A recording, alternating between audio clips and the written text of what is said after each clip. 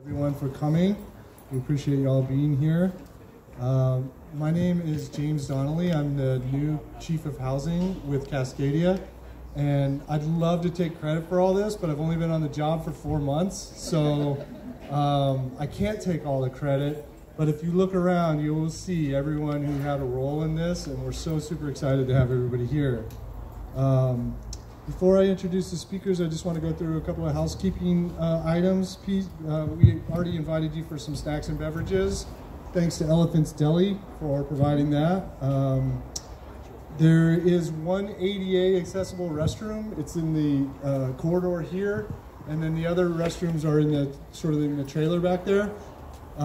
They're an upgrade from, anyway, they're nice.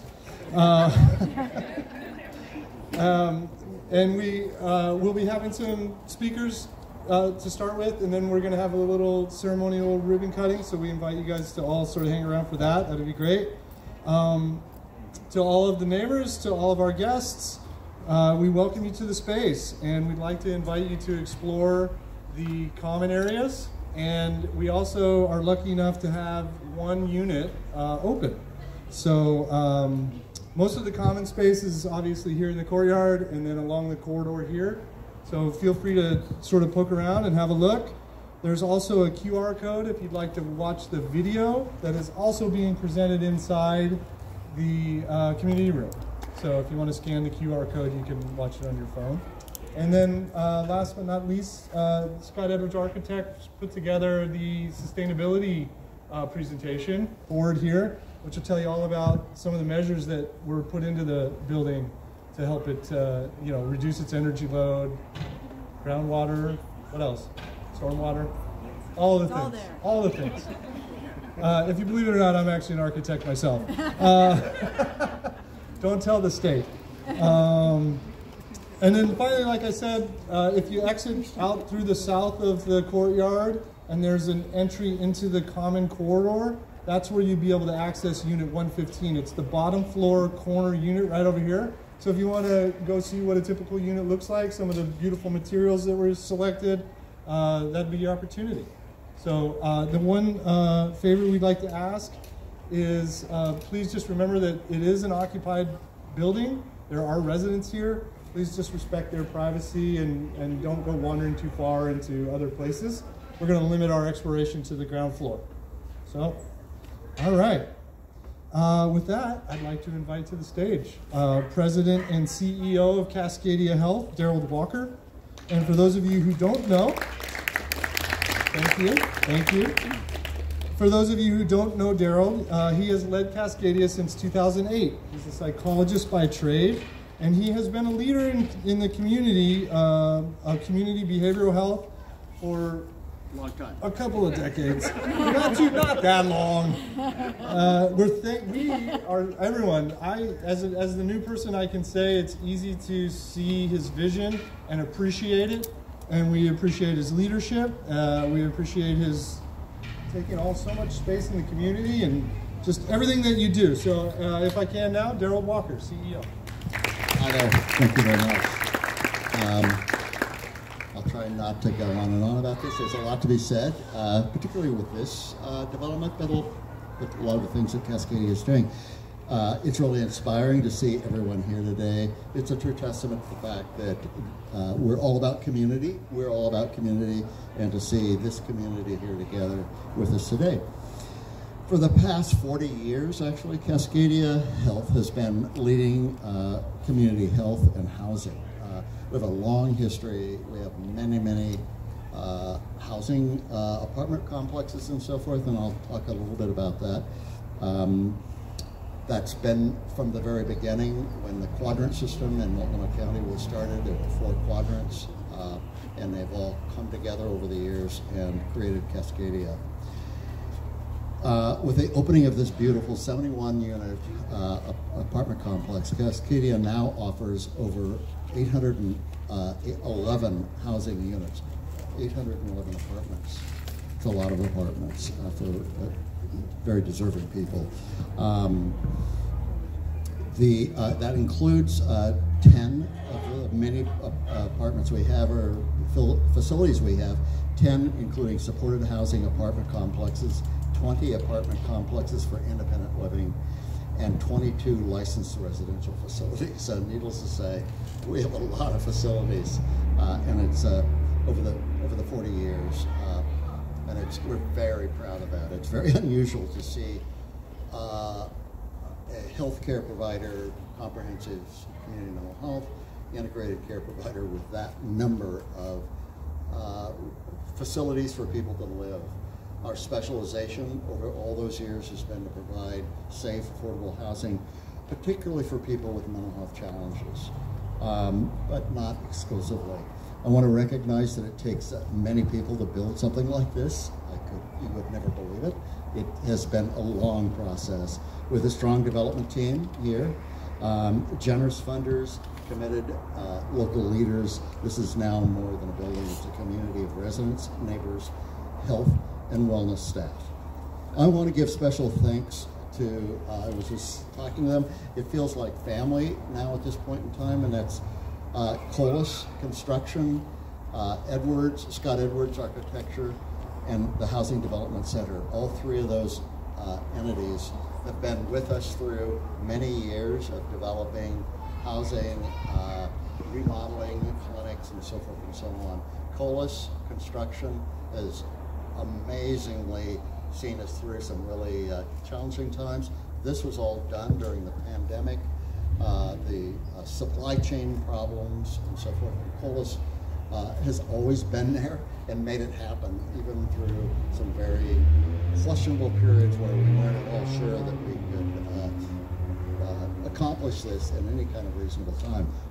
But thanks to a lot of the Colas, the Scott Edwards folks, the architects, and the Housing Development Center, which has seen us through a lot of tough times as we, Cascadia, have learned how to better develop these kind of facilities. Furthermore, I'd like to also thank the funders, Chase Bank, Enterprise Housing Credit Investment, Energy Trust, Equal Housing Opportunity, U.S. Department of Housing and Urban Development, Multnomah County, and Oregon Health Authority, the Oregon Housing and Community Services. So needless to say, a lot of organizations, a lot of people involved in a lot of meetings. And naturally, a project like this starts long before groundbreaking. It starts with discussions and budget negotiations in the halls of the Capitol, through the city, county advisory boards, and through countless community partnerships. I want to recognize a few individuals joining us today who play these important roles in our local government. State Representative Ho Wallin.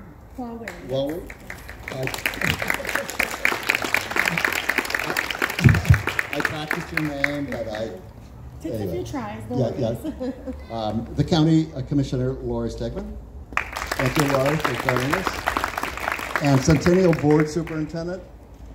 We've not met yet, but we've certainly worked a lot with you. It's one of our projects that we're the most excited about. We've never, but we will in the future, join partnerships with school districts, because school districts are kind of where it's happening, and I think we all know that, with families in need and so forth.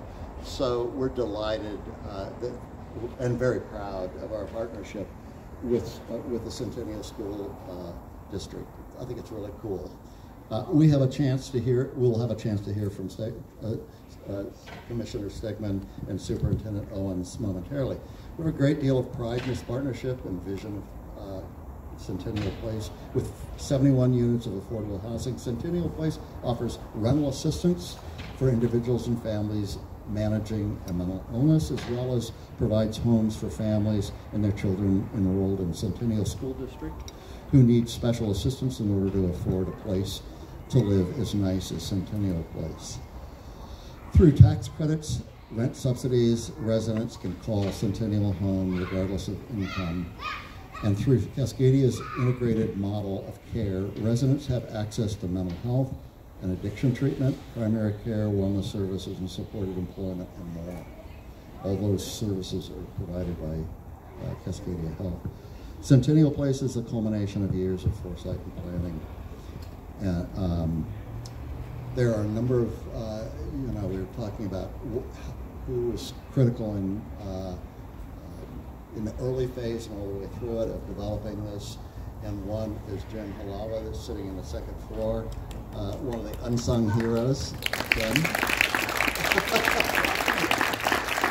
Stories Jim and I could tell about finding this place, and the amount of time we spent trying to figure out strategically where would be a good location for this. It was very mindful to make sure that it was in mid to East County, areas that were underserved and that needed a good, safe, nice housing, places to live for families and individuals. I'd now like to introduce and welcome to the stage Centennial School Board Superintendent James Owens. Hi, Jim.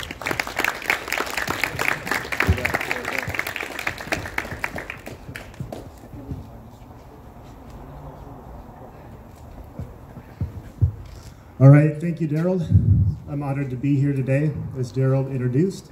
My name is James Owens. I serve as the superintendent for the Centennial School District. You picked a great name for this because we share a name in Centennial. Some of you might be wondering why a school superintendent is speaking at an event centered around housing. The answer is pretty simple. Housing is health, and kids who are healthy learn better. The safety, stability, and community we feel when we have somewhere to wake up in the morning, to do our homework in the afternoon, to play with friends, connect with family, and go to sleep at night is a significant factor in whether we engage and thrive in school. By a recent count, over 200 students and their families in this neighborhood have experienced homelessness. For many of them, a significant factor was simply the lack of affordable housing. That's why this partnership between Cascadia Health and the Centennial School District is so important in helping meet the needs of families who have struggled with housing instability. Centennial Place provides deeply affordable, family-sized apartments. We had the opportunity to go see the model one earlier. It was great. A majority of which are reserved for families for youth who are currently enrolled in the Centennial School District. As I mentioned, housing is health. With this increase in affordable housing benefiting Centennial families, students can focus on their education with less physical and emotional health care needs brought on by the stress of a continually changing living situation. In Centennial, equity is the foundation of what we do. This means actively seeking out barriers that make it more difficult for students to engage in their learning and finding ways to help eliminate those barriers. To that end, the ability for our families to get good case management and support where they live is important. Our district's 750 teachers, staff, and administrators serve about 5,800 students at 11 schools. Our district is unique in many ways.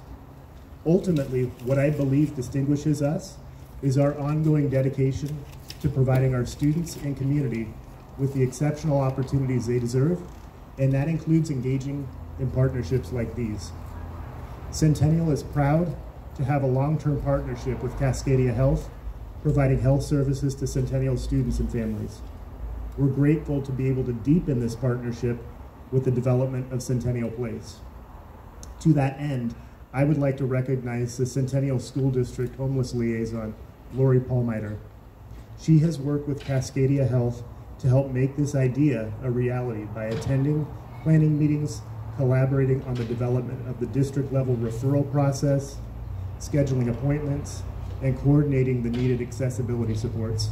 So let's give Lori a round of applause.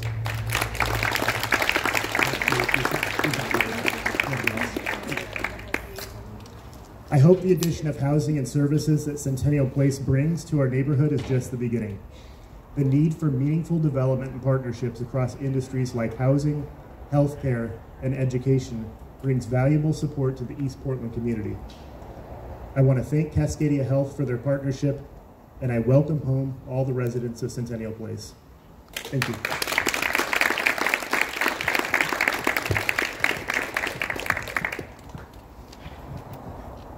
Really appreciate that sentiment, Superintendent. That's really great, really good.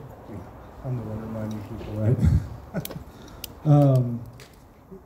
Because that really is what it is, right? It's partnership, it's community, it's us all, working together to build something better collectively. So at this time, I'd like to welcome to the stage Multnomah County Commissioner Lori Stegmann. Commissioner Stegmann represents East County District 4 on the board of Multnomah County Commissioners. First elected in 2016, Commissioner Stegmann has been a consistent champion for underserved communities, specifically addressing housing stability, economic development, and public safety. Welcome, Commissioner. Thank you. Thank you so much. I don't know about you, but it's been a long day for me. You may have heard that we just passed this morning a $3.5 billion budget at Multnomah County. Yeah, it deserves a round of applause. The general public has no idea how much work and effort goes behind a budget like that. I would imagine many of you do realize that.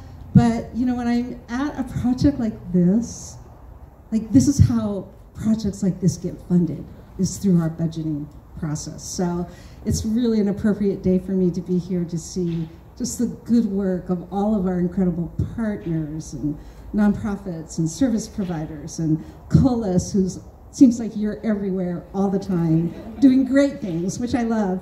And wow, can you do something? I never knew they could do so much with a bowling alley, right? Like you all know, I've lived in this neighborhood my whole life. I live in Gresham now. I actually used to live in that mobile home park right across the street too, as an adult. So this is my neighborhood.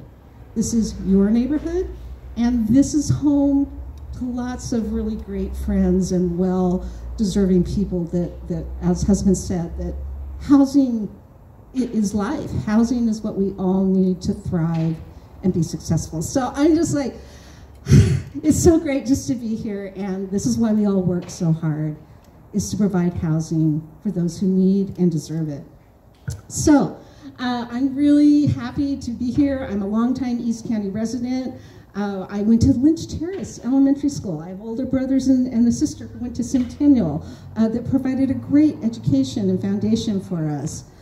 So I just grew up down the street. I still have a business in the Rockwood neighborhood that I've owned for over 30 years. And I know, as well as you know, that we have challenges here in East Multnomah County. We have high poverty rates, we have low income rates, but I also know we have huge potential and huge heart and great diversity. So, as has been mentioned, several of the things I care about are housing stability and economic development. Those have been really important priorities for me. So it just brings me a lot of happiness and joy to be here. So we know that East County is a vibrant and wonderful place to live, and that it's geographically diverse and brimming with potential. And we also know that most of our neighbors here are cost burdened and find it extremely difficult when trying to secure and maintain housing. And all too often, imagine spending 30 to 50% of your paycheck each month just for your housing. Focused investments and resources to support residents and build a thriving infrastructure in East Multnomah County requires thoughtful conversations around community support and funding, and clearly you all have been having those conversations literally for years, right? But what really makes the difference as we increase affordable housing units is permanent supportive housing. You all get it, and that's what Centennial Place is going to provide. By providing case management, mental health care, addiction and recovery treatment, employment services, rent assistance, and other care as needed is what helps people get into housing and stay in housing. The partnerships between Cascadia Health and the community show how conversations and community support can propel such projects towards successful and sustainable outcomes. I look forward to continuing these important partnerships and invite more collaboration and partners as we address ongoing housing instability in East County. Centennial Place is a home that we can all be proud of. Its beautiful design was centered on providing families a place where they're not just being housed, but a place where they can grow and thrive and be part of a vibrant community here in the Centennial neighborhood. I hope that each one of you who calls Centennial Place your home feel a sense of belonging, permanence, and kinship. Welcome home. Thank you so much.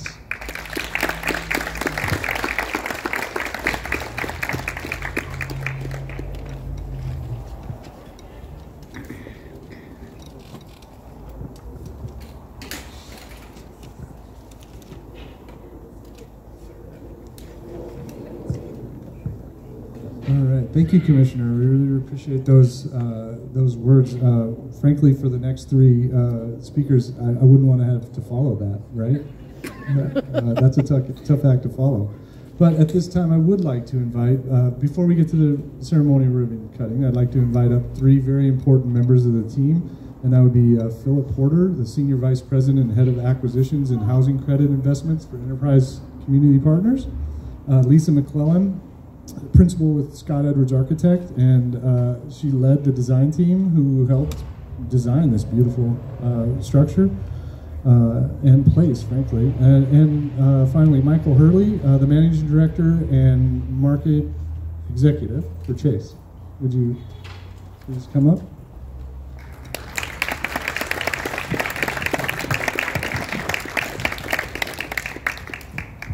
Thank you, James. So again, my name is Philip Porter. I'm with Enterprise, and Enterprise is an intermediary, and that's a fancy word for we do a lot of things to support community development sponsors in this work of affordable housing.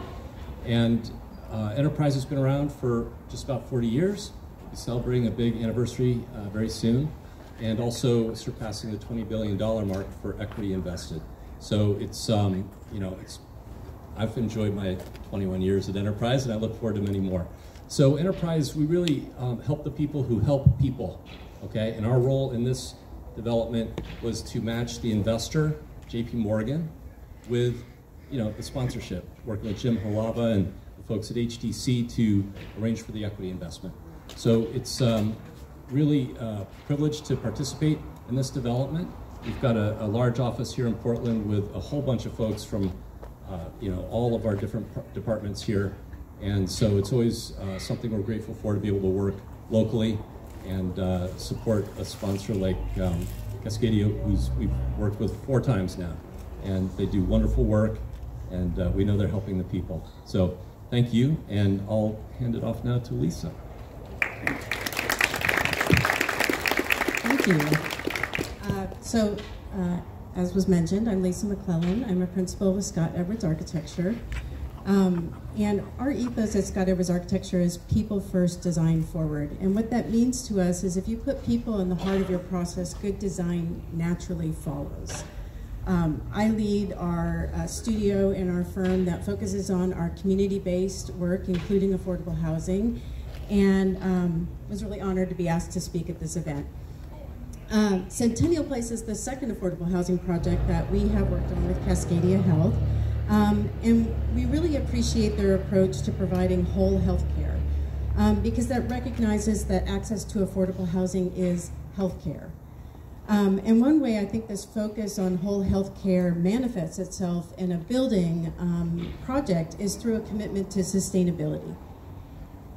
Centennial Place will receive Earth Advantage Platinum certification. That is the highest level certification possible through Earth Advantage. And what this means is that Cascadia Health has prioritized the health of its residents, it's prioritized the health of the community, and dare I say, the health of the planet. And that's something really to be honored and celebrated with this building. And as James had mentioned, there is a board over here that we created rather than me going on and on about all the many, many features of this building, sustainable features of this building. I invite you to go look at the board after the ribbon cutting, and if you do have any questions afterwards, certainly come talk to me about it, and I'm going to be introducing some members of our team later, and you could reach out to them as well if you want to know more. But just applaud Cascadia Health's commitment to sustainability. Mentioned the design for the education, the study rooms or something? Sure. No, I wasn't actually, because so Derald had just asked me to make sure I touch on some features of the building that you aren't going to get to see, and especially given the partnership with the Centennial School District. You'll be able to see the community rooms, some of the common spaces that are very light-filled, that connect both sides, wings of this building. But what unfortunately you won't be able to see today, but is an important feature of the building, is these two windows right here with the open vent there are homework rooms. And that is something unique that we didn't do in our first project, and that is a direct result of the partnership with the Centennial School District. And so there's these two flex rooms on each floor. They're immediately adjacent to these common lounge spaces, and they're adjacent to the laundry room. And that laundry room also has a view of the courtyard and the children's play area. And so this node up here is very central to building community in this building.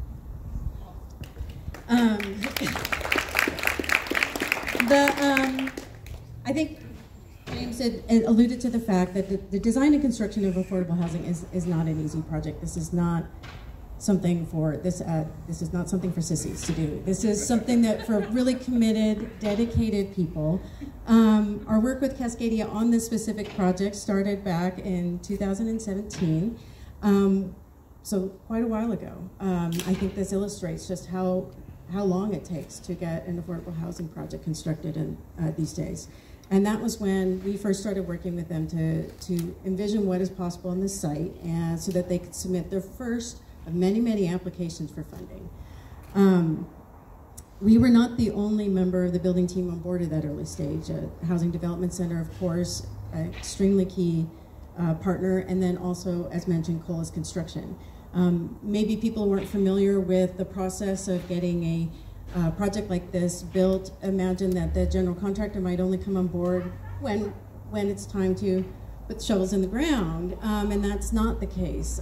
Colas Construction is a valued partner at the very beginning, giving cost estimating and constructability advice, and attending every one of those owner, architect, contractor meetings early on to make sure that we were doing this right from the very beginning. I am also standing up here representing a whole team of architects and designers from Scott Edwards Architecture. I get to be the figurehead. But with us today in the back here are Haley Purdy, Aheni Fama-Higgins, and Jared Thornberry. We also had some other members of the design team that cannot be here today, and I want to specifically make note of one of them, one of our project architects, Melissa Ean, who tragically passed away this spring. She really put her heart into this project and really cared for it, was very proud of it. And we are here today knowing that this project is a really wonderful, lasting legacy to her memory.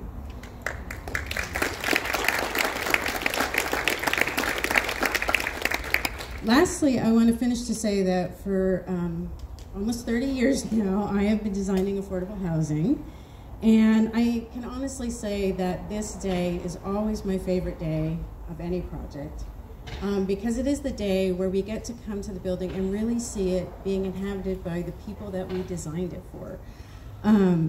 It's the day that we can see people enjoying clean, safe, supportive, sustainable, and affordable housing. And so I just want to say welcome home, and it's a real honor to work on a project like this. Thank you.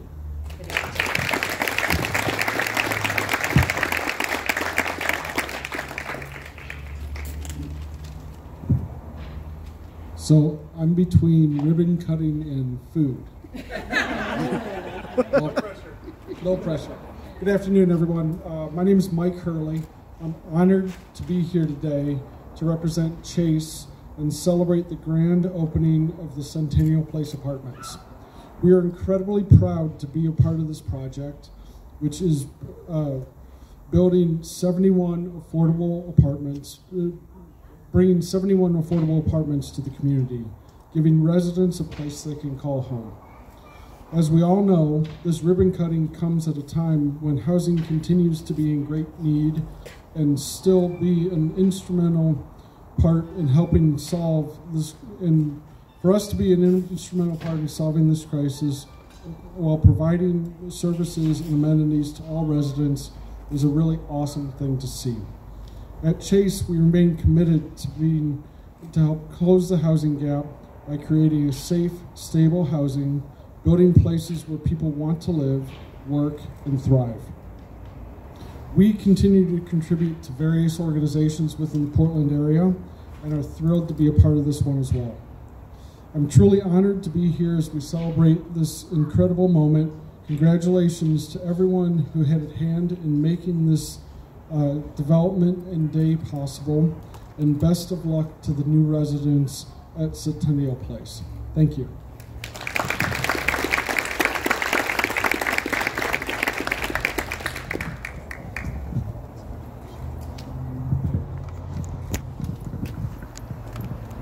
All right.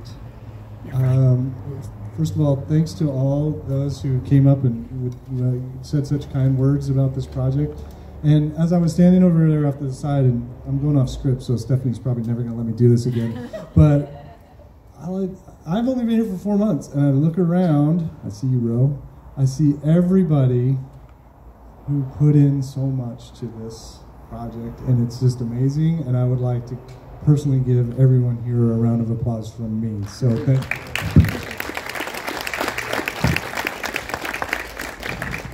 And with that being said, I think we'll move forward to the ribbon cutting ceremony. So I think I have a list of people here. If Derald, Superintendent Owens, Commissioner Stegmann, Representative Win, yep. Philip Porter, Lisa McClellan, Michael Hurley, Jim Halava, and a representative from Colas. Andrew's not here. Do you guys draw straws for that? If everyone would please join us up here, we've got some comically large scissors to use. Sorry, oh no, you're fine. You're fine.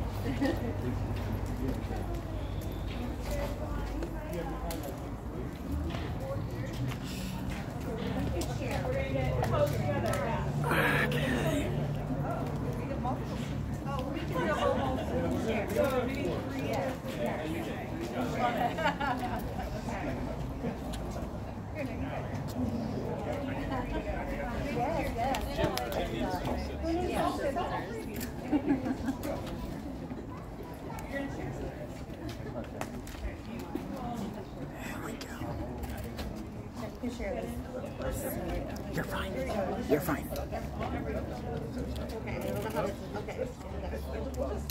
Okay, there we go. On the count of 3.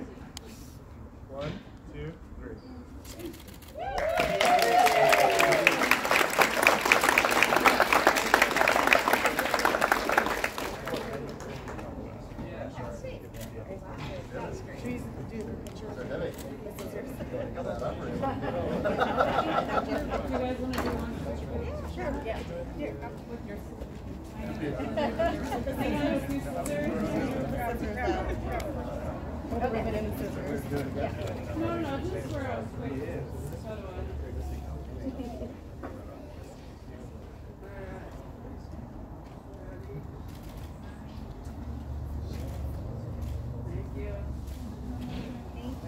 Thank you.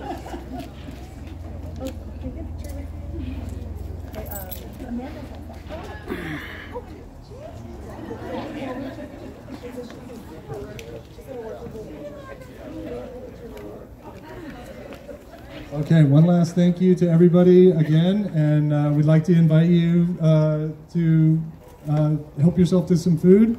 Thanks again to Elephant Deli, and please feel free to show yourself around the common areas. Thanks again for everyone coming.